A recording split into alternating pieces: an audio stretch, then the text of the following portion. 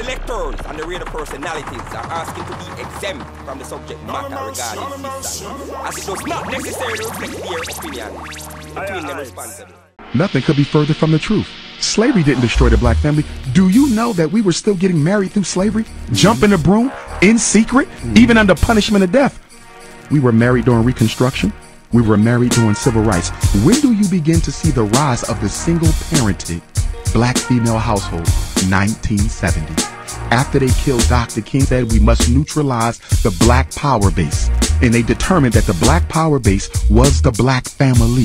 It was independent black skilled men and women who financed King, financed Mr. Garvey, financed Mr. Muhammad, financed SNCC and CORE, the Freedom Riders and the sit-in movement. So they said, if we want to crush the black struggle, we got to crush the black family. So guess what they did in 1970? King dies in 68.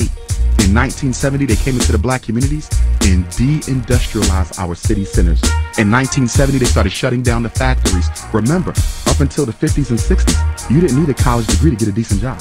Many of us got grandparents who worked in factories their whole life and lived better lives than we're living now with 2 and 3 degrees. They could work in their same neighborhood and everybody worked for the factory. Good retirement, pension, benefits, medical.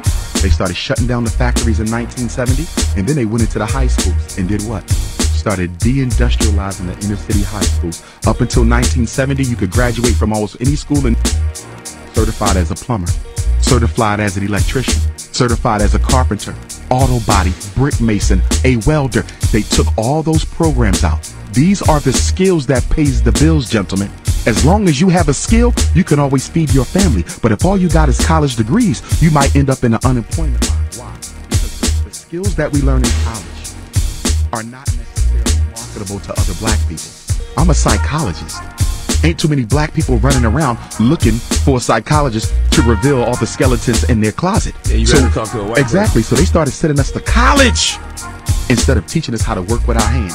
That was the 70s. That was the economic castration of the black man. Now let's go to 1980. Cocaine Import Agency.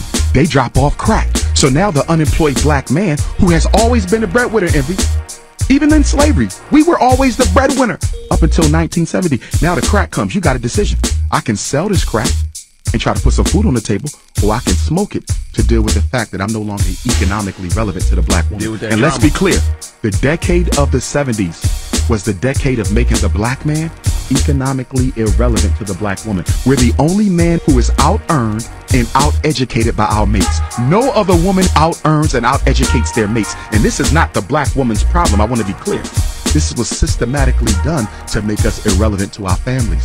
Then the 1990s come, crime bill, 3 strikes and you out, mandatory minimum wages. Now all those unemployed black men who got caught smoking crack or selling crack now being sent off to jail. And then they also give us the ADHD so that we could dope the kids up with the same medicine that sent the father to jail.